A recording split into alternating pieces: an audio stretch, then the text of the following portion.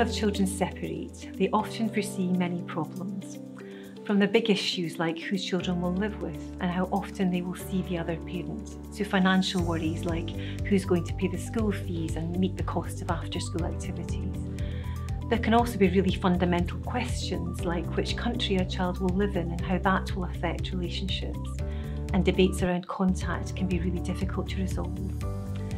Of course, parents will say that they want to minimise the effect of separation upon their children, but all of this can seem overwhelming for parents who may already themselves be struggling with the aftermath of separation.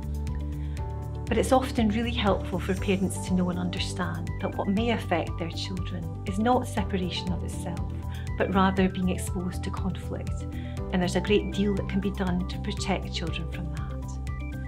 As child law specialists, we deal with all aspects of child law for parents living here in Scotland and even parents living abroad, from general contact and residence cases, setting up shared care arrangements, and international relocation and even child abduction.